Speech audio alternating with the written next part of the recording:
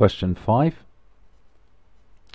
So A and B are the two lengths, are the two parts of cable, excuse me.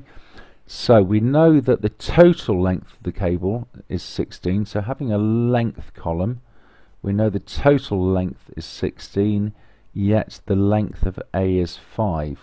So A and B together form the total, so we can see that the length of B must be 11.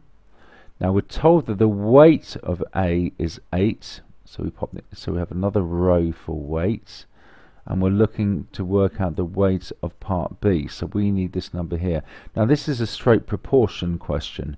We're trying to get the proportion of 5 to 11 given we have a weight of 8. So how do we find the appropriate proportion? Well, we take our 8, we divide by 5 and times by 11, giving us 17.6.